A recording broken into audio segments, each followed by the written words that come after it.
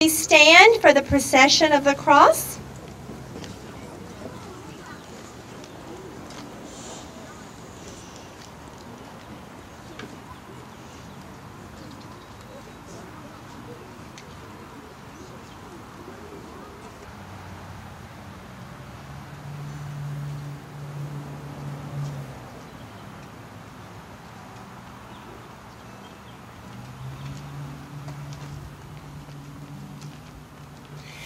Please be seated.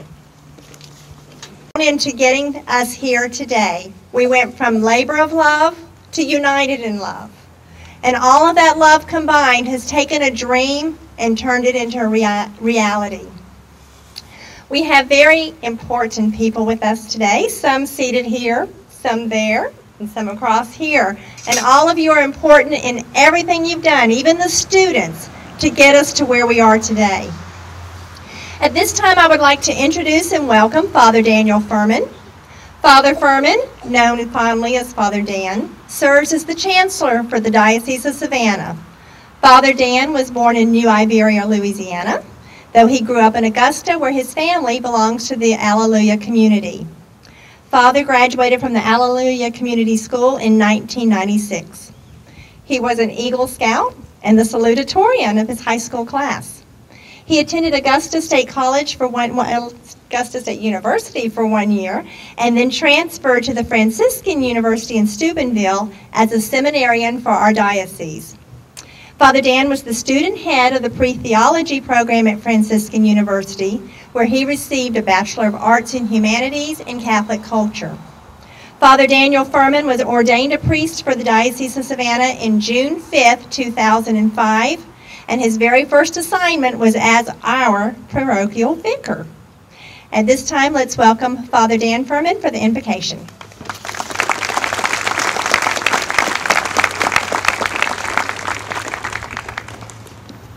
It's wonderful to be back here in Macon at St. Joseph's, and just walking through the halls this morning just brought back so many wonderful memories.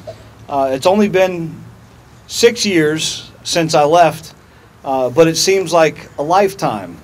But it is wonderful to be back, and a blessing to be here with you on this wonderful day, a day that where we continue to fulfill the mission the Lord has entrusted to us in educating and building up the children that the Lord has given to us, helping them to grow in the faith. So we begin with a prayer as we begin this service. Let us pray.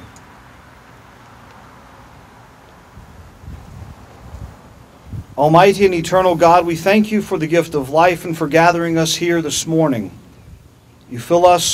You give us your strength to fulfill the mission of St. Joseph's School to educate, nurture, and encourage the mind, body, and spirit of every child, according and guided by this gospel values and our Catholic tradition. Today we begin, Lord, the building of this Parish Life Center that will assist us in fulfilling this mission with even greater effect. Heavenly Father, we thank you this day for all those who make this day possible, for our pastor, for our principal, for the many donors and the parishioners of St. Joseph's Parish, for the parents, and for especially, Lord, the teachers and the students, the administration of St. Joseph's School. We ask you, Lord, to bless them this day as they embark on this endeavor. We ask you, Lord, to bless also those who will be working on the construction of this building, the architects, the builders, and the contractors. We ask, Lord, that you grant them skill and wisdom in all of their labors. You are here with us as we are gathered together in your name and for your glory. We thank you, Lord, for entrusting to us the formation of these children. Within the walls of this building, may all who play and compete, may all who learn and grow here, be renewed and strengthened in body and spirit, and grow in your love. May they enjoy healthy recreation, giving honor and glory to your name by their words and actions. We ask that you bless our endeavors this morning. Fill us with your joy, fill us with your life and your love this day. We ask this in your name and for your glory. Amen. In the name of the Father, and of the Son, and of the Holy Spirit. Amen.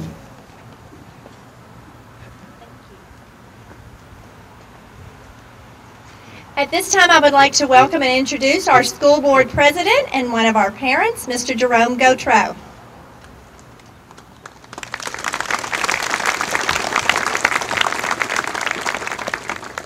Thank you, Kay, and it's an honor to be here. If our future is going to be shown by the construction of this building, it looks pretty great. But we also have a rich history here at St. Joseph's, and my job here today is to tell you a little bit about the history that has brought us here today. And some of you may not know, but our school history began about 140 years ago in a basement. It was then, about in 1872, that the pastor of St. Joseph's Church, Reverend Basin, offered the church basement to the public school system to be used as part of the public school system educating students in Macon. Now, Catholic students then could come to the school from all over the city, and they did, but they couldn't receive religious education during the day. That happened after school. And so the Catholic students then would receive education in the sacraments and in Catholicism after school for about 30 minutes a day. And that continued under the guidance of two Sisters of Mercy until about 1902. And it was then in 1902 that Reverend Winklereed organized, with the help of four Sisters of Mercy as instructors, St. Joseph's School on High Street at the old Crutchfield home. And it stayed there until about 1953 when the new school opened on High Street. And that consisted, of course, of grades K through grade 7 until 1958, and then an 8th grade was added. Two additions to our school were completed as well, one in 1981 and another in 1992.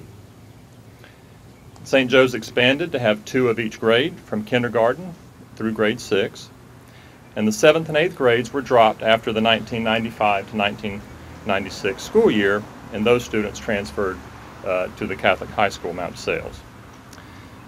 And so today marks another important step in our history as we construct this great, wonderful Parish Life Center. Getting to this point, I can tell you, and as all here will say, has not been easy. It's required a great deal of sacrifice. It has required wise and determined leadership from all of our leaders. It's required great generosity from all of you and from everyone in our community. And it's required something else. It's required a whole lot of love. The love of all of our leaders, our teachers, our parents, all of our families, friends of the school, our community. This is really a monument to love that we are beginning the construction of today. St. Joe's has gone through many changes since its humble beginnings in our church basement. And as we stand here today, I think we can all, or sit, we can all take great pride in knowing that we've contributed in many, many different ways to the construction of this Parish Life Center. And these changes that are taking place will certainly benefit our children, but will also benefit our children's children and many generations for many years to come. And thank you, and God bless.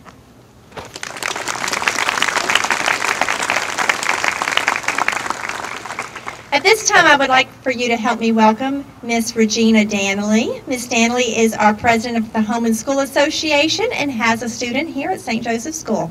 Miss Danley.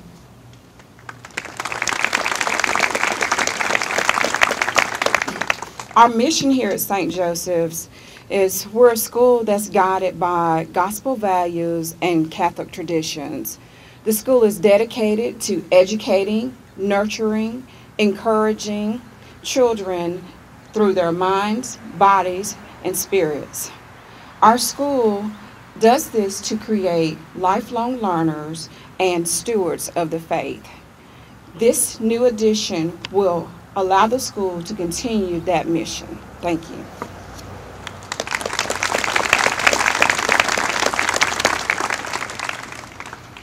At this time, Father McDonald will come forward to bless the ground.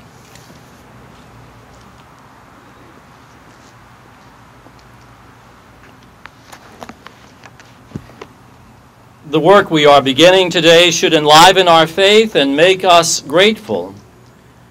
We know the familiar words of the psalm, "If the Lord does not build the house, in vain do its builders labor."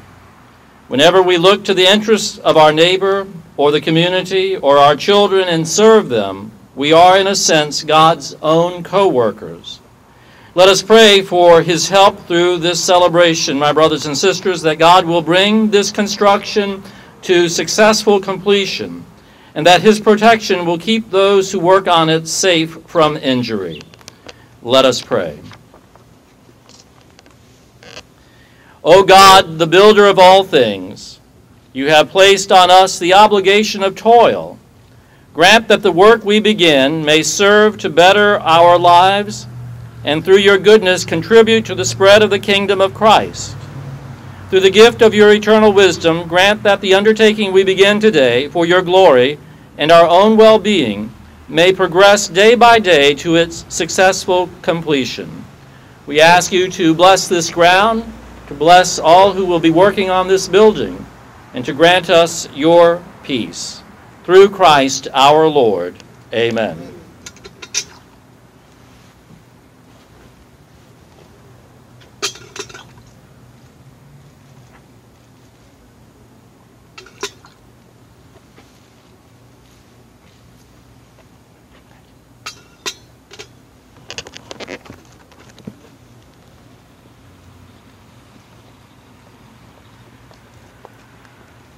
Some of the students this week have said, "What are we breaking?" Well, we're breaking the ground. And it's a symbol of showing that it's time to start building the building. And so right now I'm going to call forward the people who will help us break that ground. Caroline Horn, our co-president of our student council. And Caroline, if you'll go behind all the way around and get one of the shovels. Joining Caroline, Jakey Edmondson, co-president of the St. Joseph School Student Council. Dr. Wendy Lockwood, the co-chair of the United in Love campaign. John McGoldrick, the co-chair of the United in Love campaign.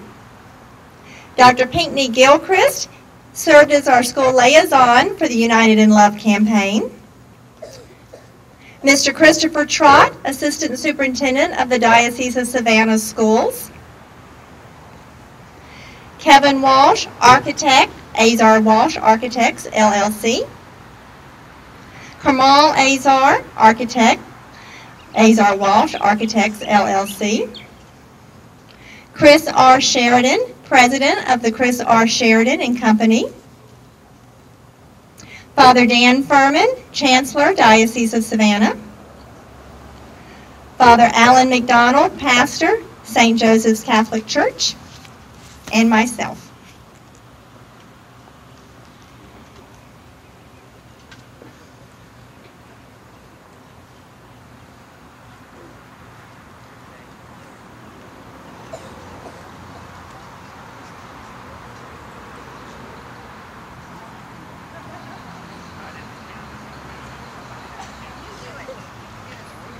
Everybody take your shovel.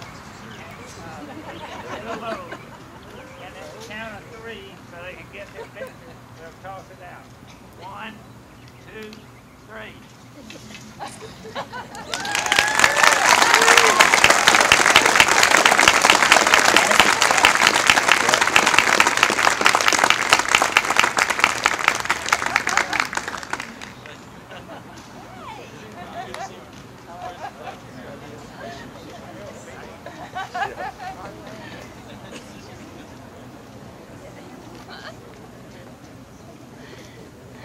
I love what Mr. Azar said. He said, "I wish we could build it that fast." And just like Father McDonald shared with us at Mass yesterday, when he was a second grader, he remembers entering his new built school. Well, next year you'll remember entering our newly built school, and our sixth graders better come back and visit too. At this time, I would like to call on Dr. Wendy Lockwood and Mr. John McGoldrick for some closing remarks, and they'll be followed by the choir singing City of God.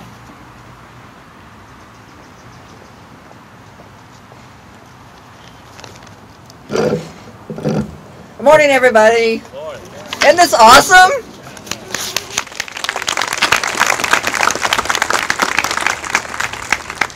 Today, it's such an exciting time for everybody.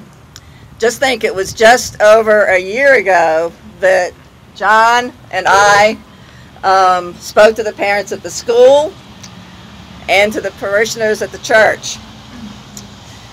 As everybody knows, this building has been a dream for a long time. I think I overheard Catherine Hutto say that this idea started when her daughter was in kindergarten, and now she's in her second year of college. But here we are. Yes. I am so proud that parishioners, staff, parents, teachers, and children all worked to bring this about. Truly, I think that this project has lived up to its name, United in Love, and I am so grateful that I have been able to be part of it. And now I'm going to let John say a few words.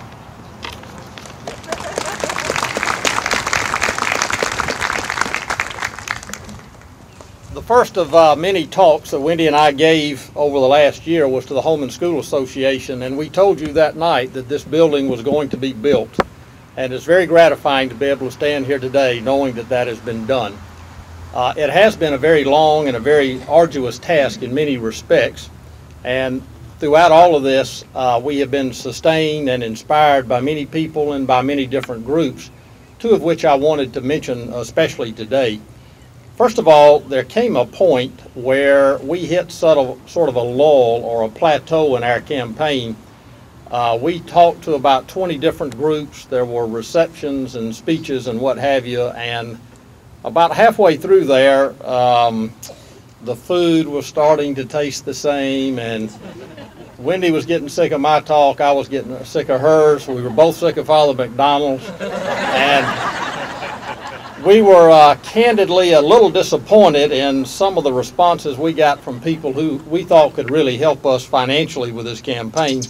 And so we decided that maybe what we ought to do is to try to put the students at the front of this campaign and to have them come to one of our receptions so that if the potential donors saw the caliber of the young men and women that we produce here, maybe that would inspire them to give money. And so at one of our receptions, Kay brought representatives of the student council, and they did everything we wanted. I think everybody was impressed with them, and it did generate some enthusiasm. But before they left, they gave the campaign a check for a very substantial sum, and I forget Kay exactly, but I think it was in the neighborhood of $1,000. And there were to be more checks, money that they had gotten from car washes and Blue Jean Day and selling chicken sandwiches and all of that. And when we saw how invested the students were in this project, that they were not willing to sit back and let somebody else do this for them, and that they wanted to be a part of this, and especially when we recognized that the members of the student council who were there that day would not be at this school by the time this building was completed, and I guess that's true of this year's class as well, it really rejuvenated us and it got us going again, and it sort of relaunched the campaign. And so to the students, I want to tell you how deeply appreciative we are of the financial contributions that y'all made to this campaign. And I want to suggest that possibly you use your student council members from last year and this year as an example of how you might lead when it becomes your turn, and to lead not only for the present but also for those who are to come behind you. And I am happy that all of you who have contributed to this one day, when you're my age, can tell your children, your grandchildren, you can point to this building and you can say that you were a part of this. So thank you so much for your contributions to this.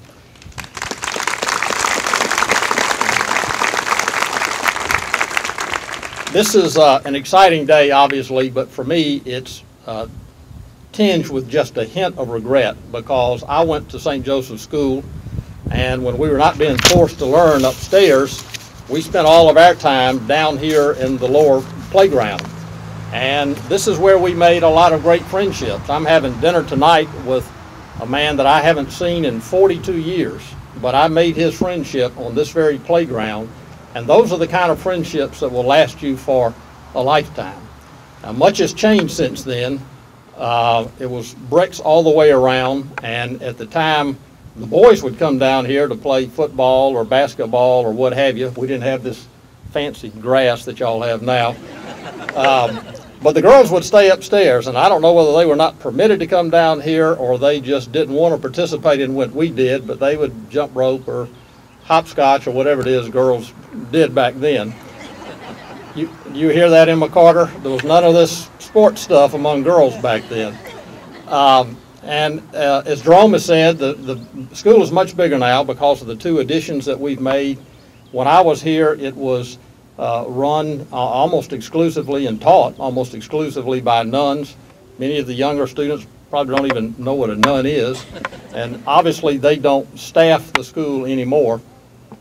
But, and now we have this playground going away, the lower yard going away, and this new building going up.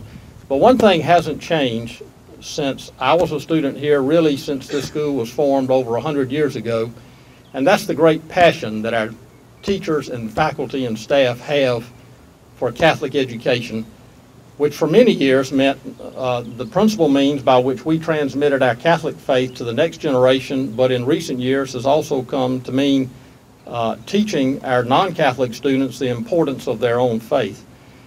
Our teachers don't do this because of the money we pay them, and in many ways we've made it difficult for them by not giving them facilities that they would like to have to really deliver educational services in the way they would like to. But they get up every morning, they come here, and they pour everything they have into producing better students, not only better educated students, but a better caliber of students. And I want to tell the faculty and the staff how much inspiration this campaign has drawn from your commitment and your dedication and your loyalty to these students.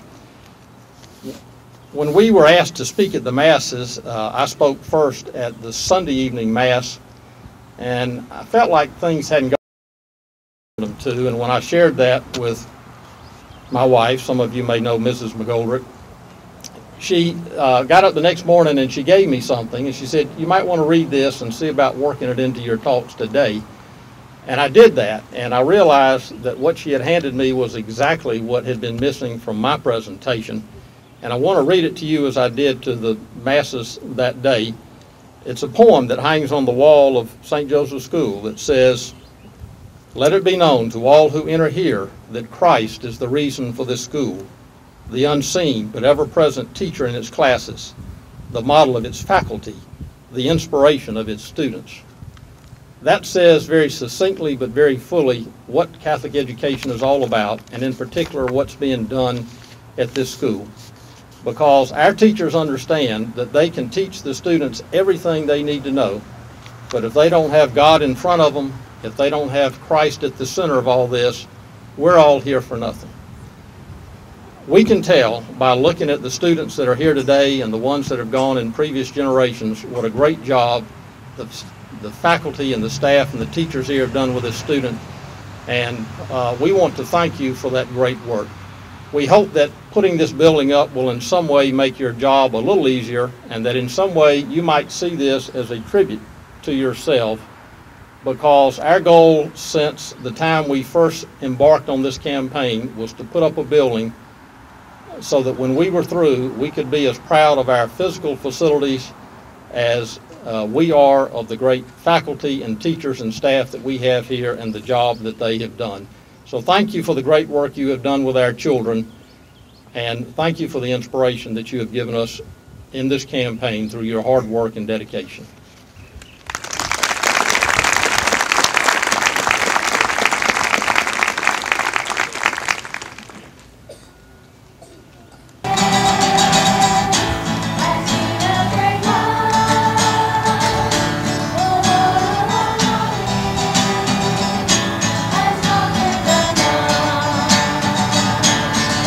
Let us still see your love. May our dream eternity.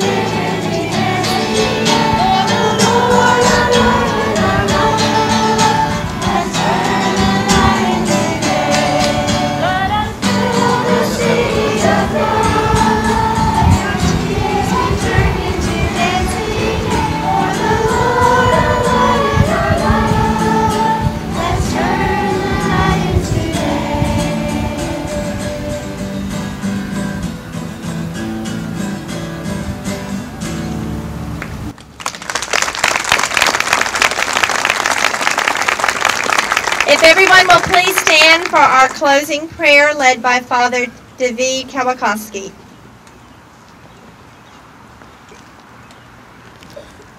After so many prayers, now is the time to collect them all together. So I invite you to put in front of God's throne all your dreams regarding this new building, this facility, all your hopes and all the fears that you may have. And I especially invite our children to make their prayer, because they, not all of them, may realize how important of a day it is today. But it will be serving for their good, spiritual and physical. And the Lord is the most impressed always and delighted in the prayer of the little ones, whose hearts are so close to His. Father in heaven, we give you thanks for allowing us to begin this work with you. May our sacrifices that we have undergone in order to erect this facility be transformed by the creation of this center into a blessing for all who will use it. We ask your blessing upon this ground and the work of human hands that, when joined together in faith, create according to the gift you have given us. For we trust that in every time and place you bless all good works created and given for others by the people united in love. We ask this all in the name of your Son, our Lord Jesus Christ. Amen. Amen. The Lord be with you. And with your spirit. And may Almighty God bless you, the Father, and the Son, and the Holy Spirit. Amen. Go in peace. Thanks be to God. Once again, I want to say thank you for everyone, the adults especially, who came to this wonderful celebration. We do have thank you gifts for coming. We have market totes with our school emblem on them, so if you'll please get one, they'll be distributed in the lobby. And children, we have cupcakes for you that you'll get at lunchtime. Once again, thank you so much for coming, and teachers, you can dismiss as you see the most orderly way to do so. Thank you.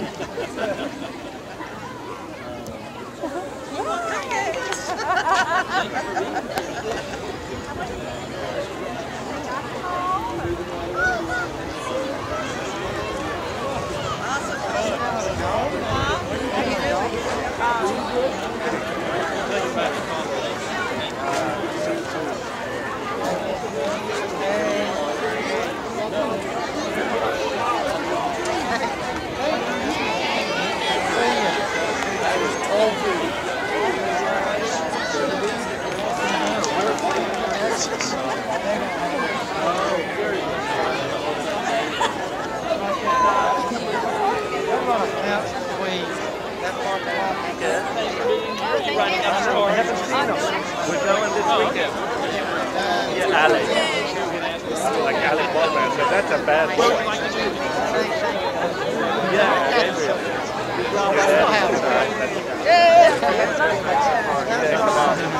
So Gabriel's kids would be Gabriel. I know. I've never seen him yet. You know how frustrating it was. I see him now. It's like, yeah, so frustrating. I got everybody sick. She wants to introduce you. Hey, Coach, how are you? It's our cousin. We're a husband.